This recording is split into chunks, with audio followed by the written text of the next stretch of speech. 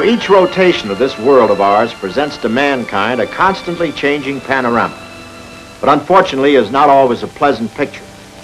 Our turning globe produces many imbalances, floods, earthquakes, famine, disease, and man's encroachment upon the rights of other men. Since our early history, we Americans have sought ways to combat these conditions throughout the world, and particularly to alleviate the resultant suffering. These efforts have faced the time barrier of surface travel, often affording too little, too late. Today, however, air transportation has whittled this barrier to a matter of hours, and to assure that there'll be enough of anything at any time, any place to aid their neighbors, the people of the United States often call upon the services of their military air transport and rescue forces. Although humanitarian airlifts had been employed in the past, the first mammoth application began in June 1948 to bring relief to western Berlin. On the 24th of that month, with all highways already blocked and river transportation cut off, the city's remaining surface contact with Western Europe, its rail traffic was terminated. The only access to the city was by air. For the first time in modern history, more than 2¼ million people who had but recently faced the privation of war now face starvation and peace.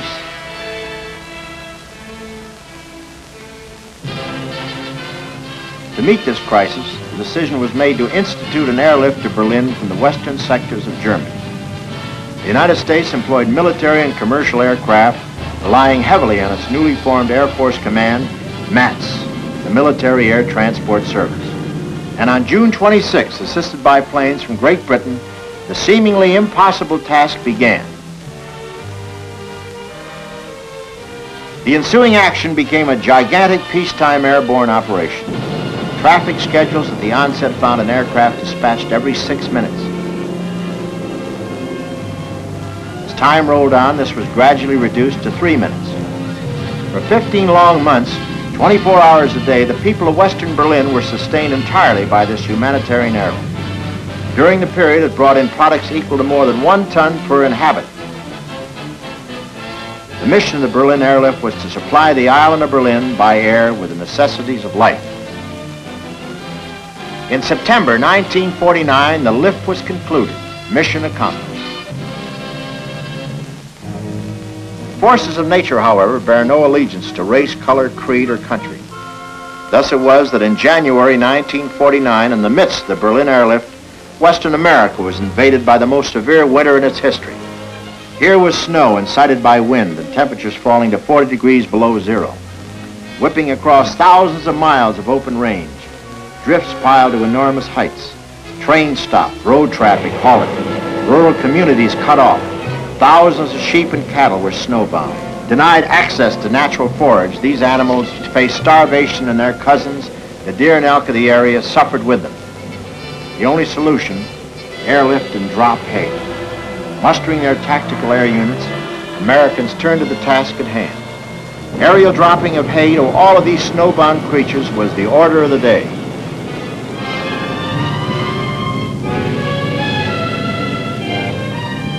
As this project proceeded, surface forces began clearing the way to hundreds of ranch homes and communities isolated by the storms. This is Beirut, Lebanon, August 1950. From all parts of the world, thousands of Muslim pilgrims have gathered for aerial transportation to Jeddah in Saudi Arabia, air gateway to their revered Mecca. The unprecedented influx was far too much for the available commercial aircraft, because Muslim law prescribes that a pilgrim must reach Mecca by the 28th of August. It was suddenly apparent that over 3,000 Muslims would face the crushing disappointment of not fulfilling their sacred pilgrimage. On direct orders from Washington, American military planes winged to the rescue.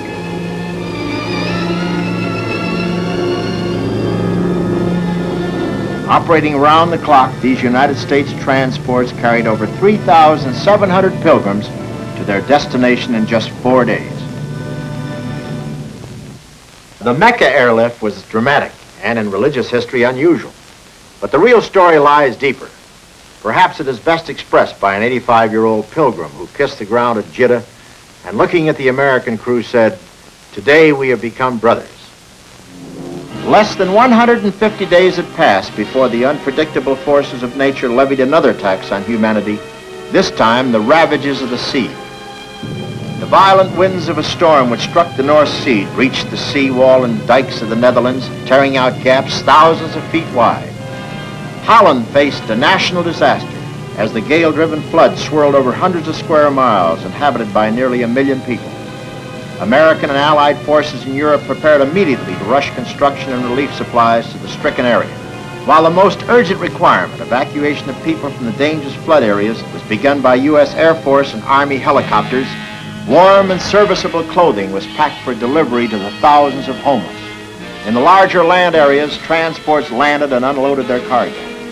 In addition to food, medicine, and clothing, generators, high-capacity water pumps, and sandbags for the emergency repair of the breaches in the dike system were delivered.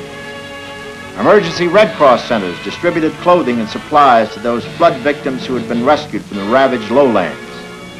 The death toll climbed toward 2,000, property damage into unestimated figures. Special reconnaissance flights hauled life rafts to maroon flood victims and dropped them for use in the restoration of the dikes.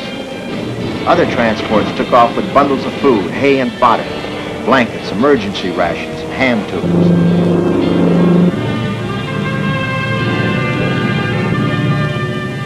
Dropping over 65,000 pounds of these supplies brought speedy relief to hundreds throughout the stricken area, victims of Europe's worst peacetime disaster in recent years. August 1953. The United States Air Forces in Europe launched the first of one of the most unusual airlifts in history, the Kinderlift, an operation to provide free summer vacation for Berlin's needy children who could not otherwise leave the streets and pavements of the city. The political refugee status of many of these youngsters' parents made surface travel too risky, and American Airlift was the best way to move the kids to and from West Berlin.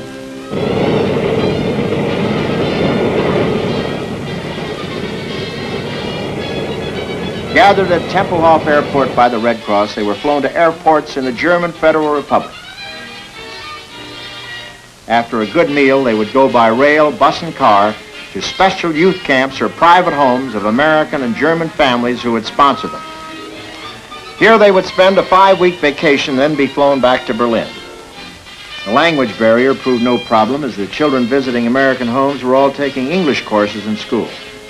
The delight and well-being which Kinderlift brought to these youngsters marked the program's success and gave reason for its continuance. During 5 consecutive years, Kinderlift carried nearly 10,000 refugee children to 5 weeks of summer happiness. The most severe winter in a generation lashed into Europe in February 1956. Buffeted by snow, cold, and high winds, south-central Italy and northern Greece were particularly hard hit. 1,000 communities were cut off. In dire need of food, clothing, and medicine, the U.S. Army opened the doors of its depots in Germany and the transports from air forces in Europe, loaded with 700,000 pounds of supplies, fought blizzards and sub-zero temperatures to ease the plight of the suffering peoples of those two countries. Rome was the immediate downloading point. From the Eternal City, the supplies went by surface vehicles, helicopters, and airdrop to the isolated regions.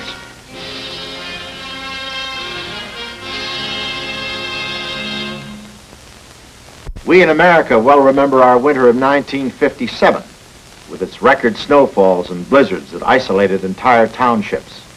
It was a far-reaching cold that stretched even in a normally warm and sunny Florida, where citrus crops froze on the trees. But our hardships were dwarfed by those which earlier faced nearly 15,000 of our fellow humans in Hungary. Fleeing their strife-torn country to seek a haven in the West, they had gone to refugee camps in Germany. By special executive order, they were to be airlifted and admitted to the United States. Immigration dates and quotas required rapid action, and the ensuing operation became the largest American airlift mission since the aerial supply of Berlin. Medical crews of an aeromedical evacuation squadron attended the sick, injured, and expectant mothers. The policy of the entire airlift was to keep families together. To accomplish this gigantic movement of refugees, the full support of the Air Force Military Air Transport Service was augmented by units of the Navy and commercial carriers. Even the personal plane of the President was pressed into service. Although plagued with the weather problems of midwinter, transportation continued on schedule and without incident. This then was the Hungarian Airlift. Using their military transports and a token of international friendship, the American people had again confirmed the message graven on the base of their Statue of Liberty: "Give me your huddled masses, yearning to breathe free. Send these, the homeless, tempest-tossed to me." This is the work of a typhoon called Vera. She arrived in Japan early on a Sunday morning in September 1959. She smashed her way across the island of Honshu, falling with full force on the town of Nagoya. Within hours, Japan's third largest city was a splintered mass of rubble and murky water. Thousands were dead, missing, injured, and homeless. Responding immediately to a call for aid, military transports of the United States began flying in hundreds of blankets, food packages, and emergency supplies. In just 7 days, more than 200 tons had been shuttled to the Nagoya area. In the outlying, isolated areas, inaccessible by other means, Navy, Marine, and Air Force helicopters performed the vital missions of rescue and the distribution of supplies. As shattered communication lines were pieced back together, it was learned that the typhoon had cut a vicious swath across the island. Though misery and death had been lessened by the efforts of United States military personnel and equipment, only time could erase the memory of catastrophe brought to Japan by her grim visitor. 1960 was a leap year. The extra day, February 29th, served as a marker for another disaster which struck on the other side of the globe. Here is Agadir, Morocco, crushed by earthquake and tidal wave as it faced the early mornings of the 1st of March. Answering the news of this calamity, American military transports arrived on the scene with emergency equipment, medical supplies, and aeromedical technicians. The transports also brought Special Air Force work crews armed with picks, shovels, and wrecking bars to help clear the debris and remove the dead and injured. Devastation was practically unaccountable, and the death toll reached 12,000. Emergency shelters, cots, and bedding were flown in to provide for the injured and homeless. Patients needing hospital attention were airlifted to Rabat, Casablanca, and other sections of Morocco. By March 4th, evacuation of the injured was completed.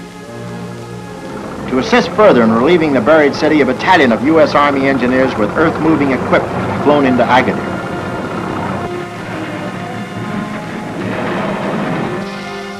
With all survivors removed, the devastated areas were sprayed to erase the impending threat of disease. And bringing aid to their Moroccan brothers, the American people had airlifted nearly 400,000 pounds of emergency relief supplies and equipment and flown 500 relief workers to the scene. As 1960 rolled on, it showed itself destined to bring tragedy to mankind. On May 21st, a two-day series of severe earthquakes, tidal waves, torrential rains, avalanches, and volcanic eruptions prostrated southern Chile. Relief for these stricken people became an international effort. Practically every country in South America sent help. The Royal Canadian Air Force flew in 5 planes loaded with emergency supplies, and the people of the United States assigned their military forces to another vital peacetime mission. Santiago, 4,500 air miles in the United States, was the base for initial downloading.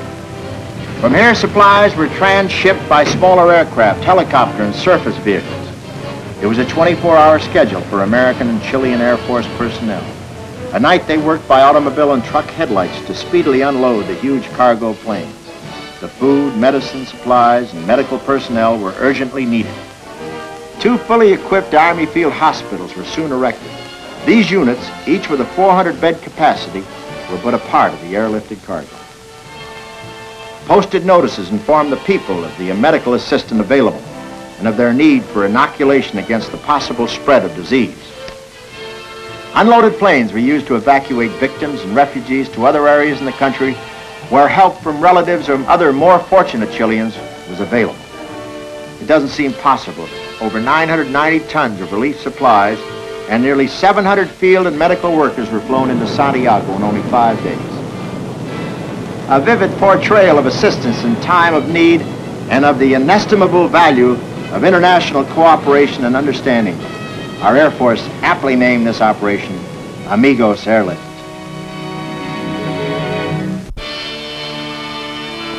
Within 5 days, the eruptions that had crumbled southern Chile hurled the forces of a tidal wave against the shores of Hawaii.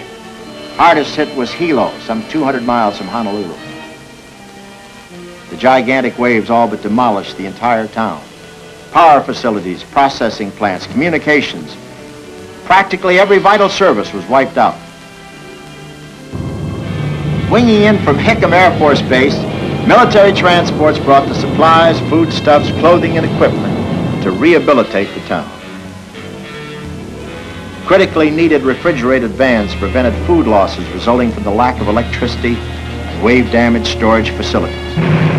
Local food suppliers shared the space to assure maximum utilization. Hilo's public library is the emergency Red Cross center for the distribution of clothing to the disaster victims. Full-scale activity continued for 3 days as the transports delivered everything from diapers to 3,500-pound generators and a portable chlorinator for the water department. The complete destruction of the city's pasteurizing plant necessitated a true milk run from Honolulu to Hilo, with trucks supplying the stores throughout the stricken area. As the people worked to remake their city, the year 1960 planned another aggression of mankind. This time, the devastator was polio. The place, Hokkaido, Japan. In August, over 700 cases of the dread disease were reported. From the United States, by Military Airlift came life-saving iron lungs donated by the National Polio Foundation, and with them, ample supplies of vitally needed salt vaccine. This was one of the major airlifts directed toward fighting the scourge of polio. It also marked nearly 10 years of such work by American military transports. Besides scores of such flights within the States, there have been many American airlifts of patients, equipment, and vaccine to polio areas in Nairobi, Guatemala, Buenos Aires, and Hawaii. But other forces of nature continue to defy containment. Tanganyika, East Africa. The spring of 1962. Swollen by torrential rains, the Rufiji River goes on a rampage. Meager crops are destroyed. The simple shelters of the natives collapse as they fall prey to the raging waters. In the flood's wake, the menacing specter of hunger stands ready to collect its toll. But aid is at hand. Food from the United States is on the way.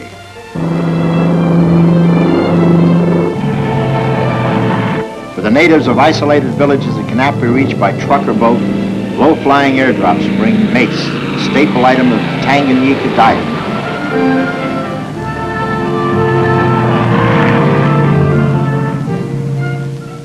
Within a month, over 1,500 tons have reached the desperate people. Aid supplied by our nation's Agency for International Development and delivered to those in need by our Military Airlift. That's our story, but it's far from complete. We're missing quite a number of chapters. Chapters which include military airlift of equipment, personnel, and supplies to flooded Pakistan in August 1954. In the wake of swirling waters, the dreaded plague cholera required the quick inoculation of vast multitudes of the population. The Greek islands in the Aegean Sea devastated by earthquake in August 1955. Red Cross aid distributed by helicopter, Navy ships and boats. Demolition and cleanup work by Marines.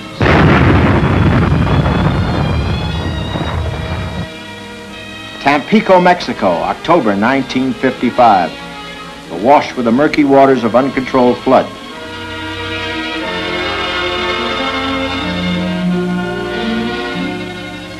Since that first massive airlift relief for Berlin, the American people, through their military air transports, have helped thousands of their fellow human beings around the world. But these missions of friendship, humanity, and goodwill are not confined to the major airlifts depicted here. Whenever and wherever there's an SOS, the cry of Mayday, or a request for aid, the military air of the United States stands ready to help. Not a day passes without some aerial unit filling a life-giving or life-saving role.